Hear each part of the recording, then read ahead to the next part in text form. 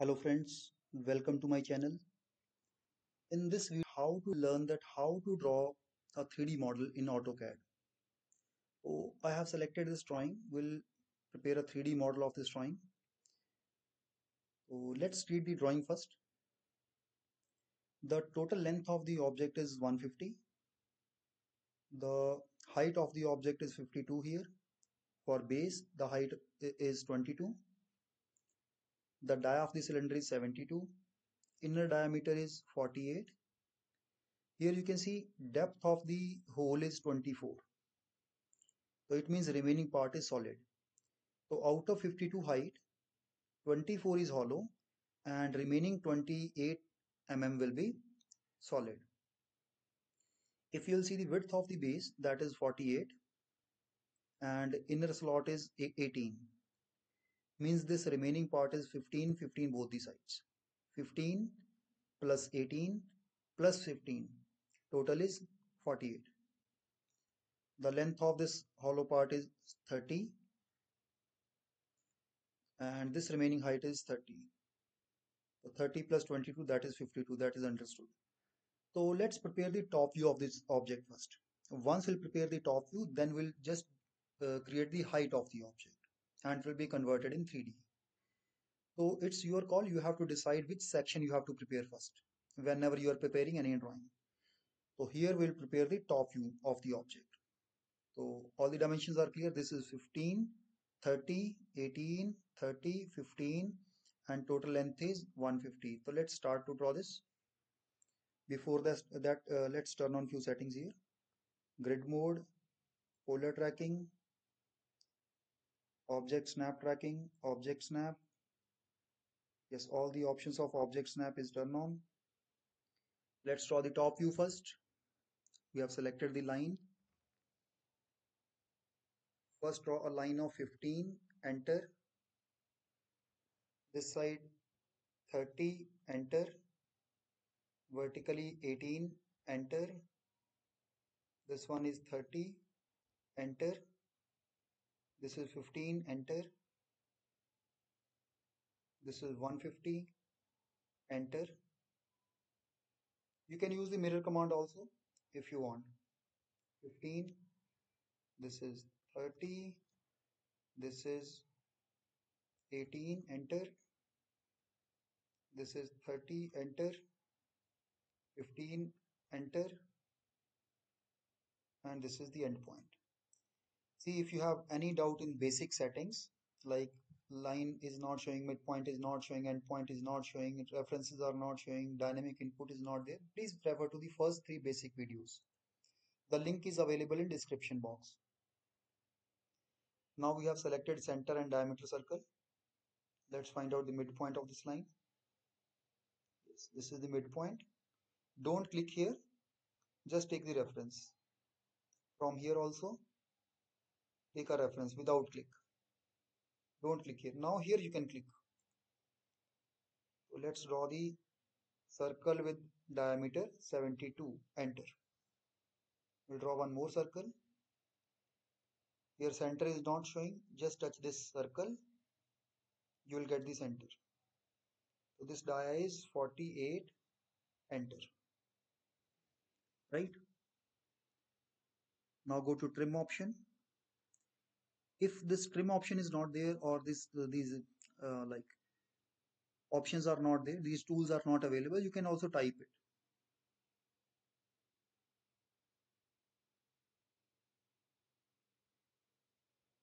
Now this is the top view of the object. We have total 3 number of sections. This is section 1, this is section 2 and this is section 3. This central section is also there, which is having height 28. So let's see this drawing once more. We have created its top view. Now we have to create its height and we want to see front, top and left side view of this object in 3D. Front, top and left side. Height is 22.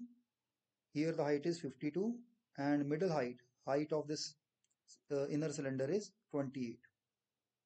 How it is 28? Because total height is 52 24 is hollow, so remaining part is 28. So here you have to go first. It is showing top. So we want to see top, front as well as left side. So here one small square is there. This is very important. If you want to see top, front and right, then you have to click here. If you want to see top, front and left, then you have to click here. Now you can see top, front and left view is there. So let's go to the next option. Next you have to go here. Workspace switching. Open this. Go to 3D basics.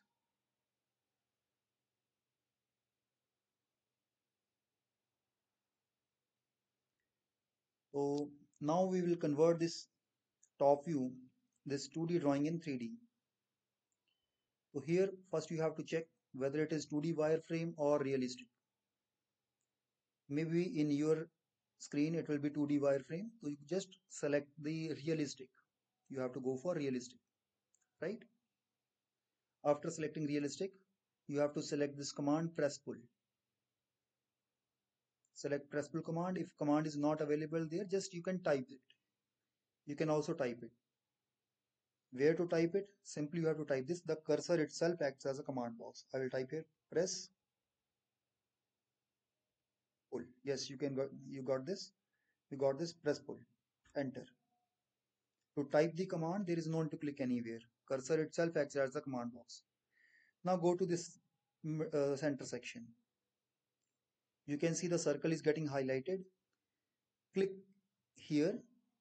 Just click here and move your cursor upside. So how much height you want here? 28.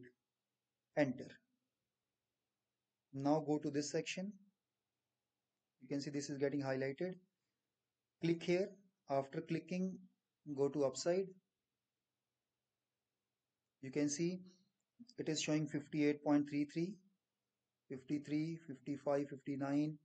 Simply you can replace this by 52. Enter. Now go to this next section. Click here. Move your cursor upside. How much height you want here? Yes, 22. Type 22. Enter. Now here also 22. Enter. Now we have created this 3D model, right? So you can convert this object into a colorful object. First you can see its front view. This is the front. Here if you want to see top view, you can click here. This is top view. You can come back, front view, top view. If you want to see left side view, you can see here, left side view. You can come back here, top. This is isometric view. So let's change the color. Go to again this option, drafting and annotation.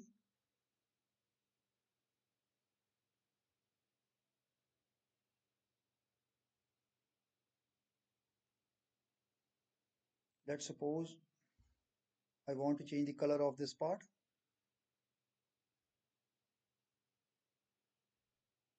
It is a little bit lagging. See this part. So here you can change the color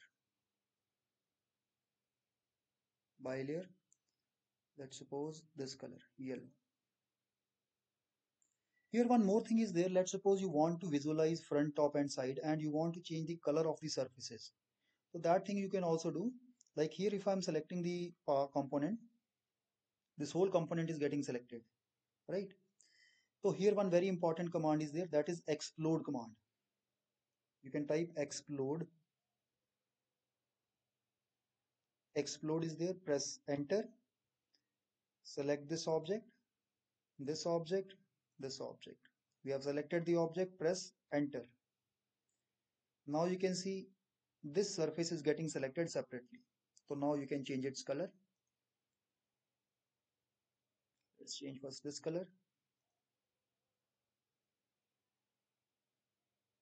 This one. so that we can visualize its front, top and side. So we'll keep this color the same. Middle color will change. Let's say this is purple.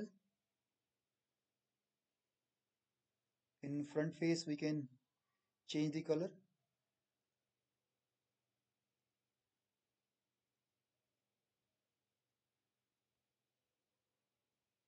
So now let's visualize its front view. Like students are facing the problem to visualize the front, top and side, that how a cylinder can be a rectangle in front view. Like, so now you can click on the front here. So now you can see this is front view, right? You can see this arrowhead. Now we'll see its top view. You can see this is top view of the object. We'll come back here at front. Now if you want to see left side view, you can see left.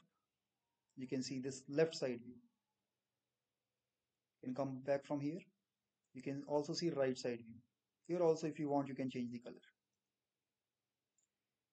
Top. After top plane, you can go here to see isometric view.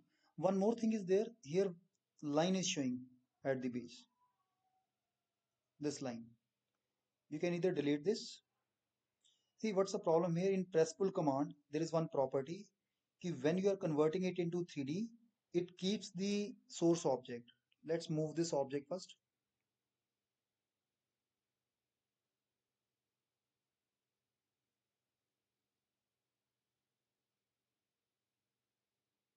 You can move these all the planes. Press enter.